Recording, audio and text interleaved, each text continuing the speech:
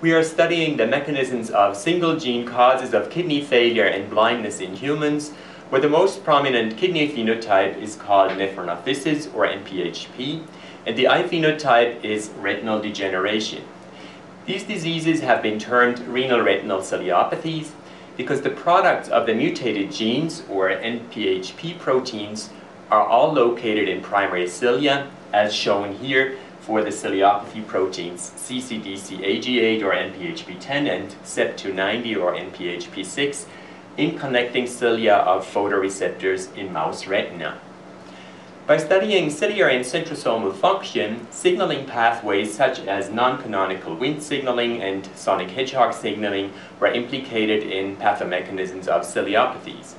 However, how loss of function of centrosomal proteins leads to ciliopathies is still mostly unknown. And this is not surprising because genetic mapping studies have shown that there are several dozen more unknown ciliopathy genes. Since mutations in these genes are very rare, we had to combine genomic mapping and whole exome resequencing strategies to identify additional ciliopathy genes.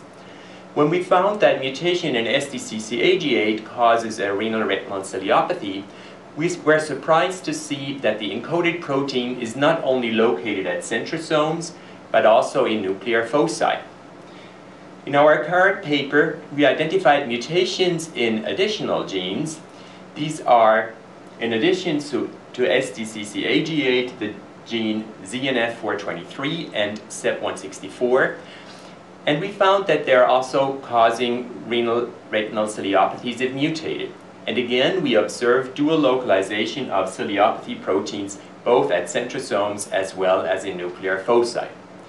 To our surprise, we found that all three genes play a role in DNA damage response signaling, thereby implicating yet another signaling pathway in disease mechanisms of ciliopathies. We show that NPHP10 associates with components of the so-called TIP60 complex, which is a direct activator of the DNA damage response protein ATM. In addition, other ciliopathy proteins occur within protein complexes that contain DNA damage response proteins. We then demonstrated in a zebrafish model of CEP164 knockdown that in fact both phenomena can be observed upon knockdown of CEP164. That is, there was increased sensitivity to DNA damage, as shown here by increased expression of the DNA damage protein gamma H2AX, where the upper row represents the negative control and the lower row the knockdown condition. But there was also a recapitulation of typical ciliopathy phenotypes, including situs inversus with aberrant hard looping and bilateral kidney cysts, as shown here by these hollow spaces. Implication of DNA damage signaling in renal-retinal ciliopathies opens up a new field of study for mechanisms of ciliopathies, and the zebrafish models will allow us to devise high-throughput strategies for testing of small molecules that may mitigate disease mechanisms of ciliopathies for which no treatment exists so far.